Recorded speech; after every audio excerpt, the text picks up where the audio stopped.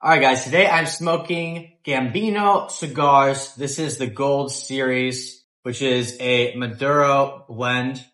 We're gonna go ahead and give this bad boy a try here. It smells fantastic. Check out the cold draw real quick.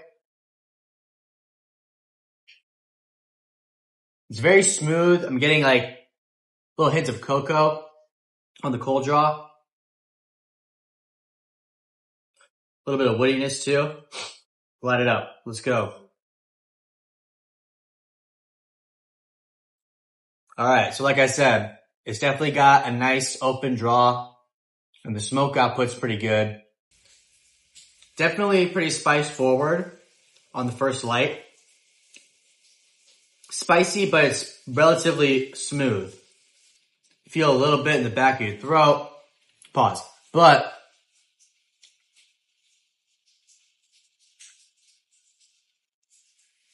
on the retrohale, it's definitely very spicy. I'm getting some nuttiness. Maybe a little bit of like a red pepper. And it's a bit sweet. It's like a sweet, spicy kind of feel to it. The wrapper is nice and toothy with some veins. Nothing crazy though. I wouldn't even say it's veiny. It's just, it's a thick leaf. So it's very toothy. It's got a lot of, not a lot. It's got some rough spots on it, but that's not a bad thing necessarily. It's just definitely a very thick leaf. So you're definitely going to get a lot of flavor off of this cigar. Very spice heavy, a lot of pepper on the retrohale. If you like peppery cigars, this is definitely like either a red pepper or a black pepper. This is a cigar for you. You like that spice on there. This is definitely very spice forward. I can tell already this is going to be a very spicy cigar.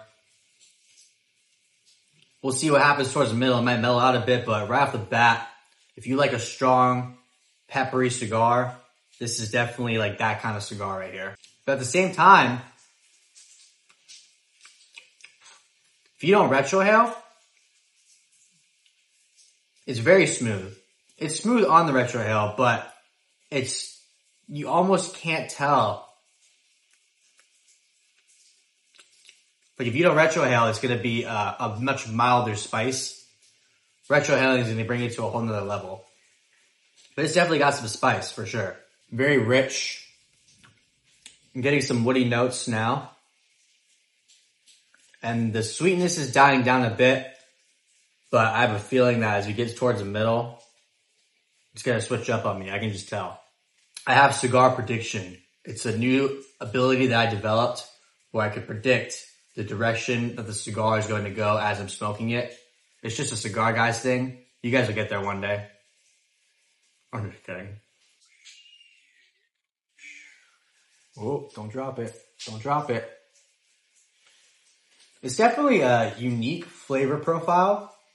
At first I wasn't too sure, but the more I'm getting into it, the more I'm picking up flavor profile wise, and it's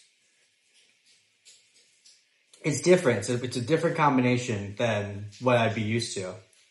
The band is pretty cool. It's very cool design, but it's not overcomplicated. It's basically 3 colors: black, gold, and a little bit of red in there. It's classy. It looks like a royal crest or something like that. I'm gonna take 10-20 minutes to get more into it. So this is the 6x50 Toro. It is a $9 cigar. Box of 20 costs $180. And it is a Mexican San Andreas wrapper, a Indonesian Sumatra, and Dominican Allure binder. And the filler is a mix of Dominican and US broadleaf. Okay, in the second third, took the secondary band off. Ash plopped real nicely right here on the table. It's a solid ash. No flaking. Nothing like that. As predicted, the cigar did smooth out quite a bit. Still a nice flavor bomb. Still a lot of flavors. Tasting more of the oakiness and a little bit of leatheriness. with a little bit of spice. Not as spicy as it was in the beginning.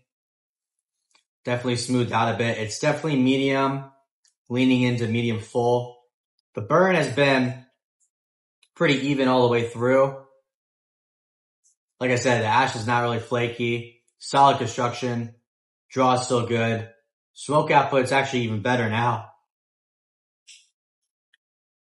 Definitely picking up a lot more of the wood notes. Definitely a solid cigar for $9, especially with the market right now. It's a solid cigar. It's a solid medium full cigar. For the price, it's definitely worth it. I would put this up against anything that's in the $9, $10 range, and it would probably at least be top 3. I mean, this is solid. There's not a lot of great cigars out there that are under $10 anymore. Just due to price increases, it's hard to keep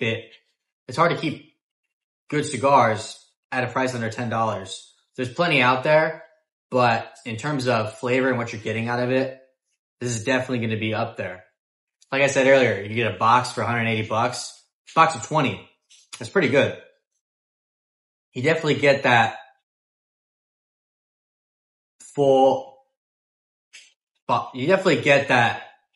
punch from the broadleaf they use in the filler.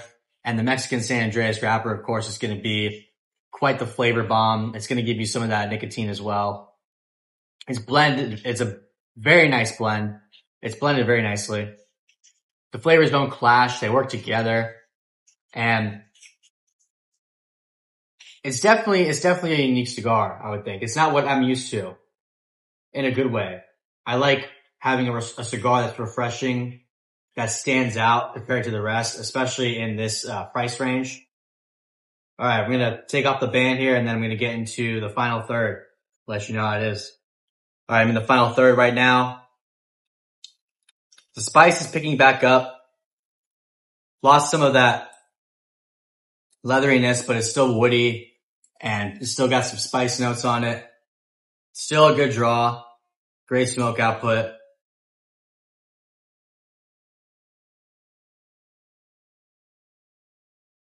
Definitely going to try and get a couple more of these. Try some of their other blends that they have over at Gambino Cigars.